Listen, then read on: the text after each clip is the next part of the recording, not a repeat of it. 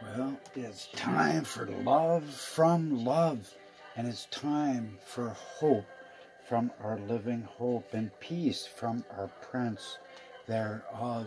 And it's time for a crescendo of fireworks over the Lord's message that will prepare his way.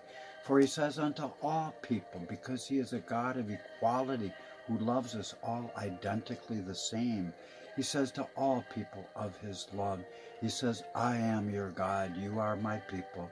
I have forgiven all your iniquity, and I shall never remember it. I shall write my law and my love upon your hearts. Beyond that, none shall ever even need to be taught of me, saith the Lord God. For all shall know me, from the least to the greatest.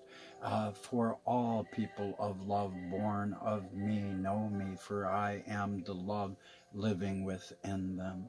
And so it's time to follow your heart, create peace, fall in love, time to show gratitude, time to enjoy the little things so that we can dream big, and so we can believe in miracles in order to discover our passion, our fervent fire. Let's be spontaneous. Let's embrace every possibility as we embrace the love in us, embracing ourselves as we believe him who is in us. For greater is he who is in us than he who used to be in the world. So it's time that we realize our life is now.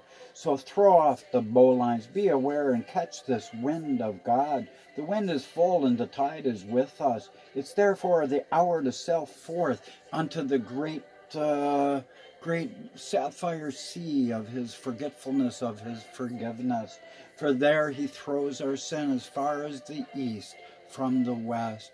So praise the Lord, and know that a smooth sea has never made any sailor skillful in any way. So hate not the bumps along the way.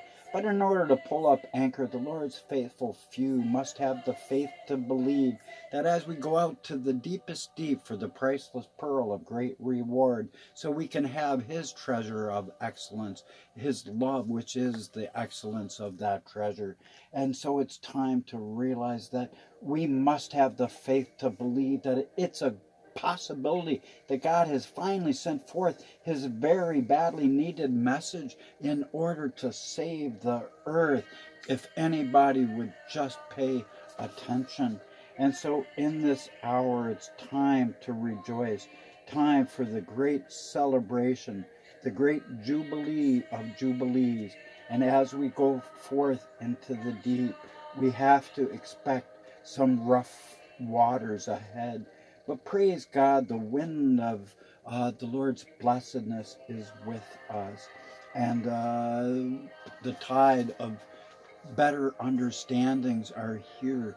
So we can finally look through a glass darkly no more. Oops.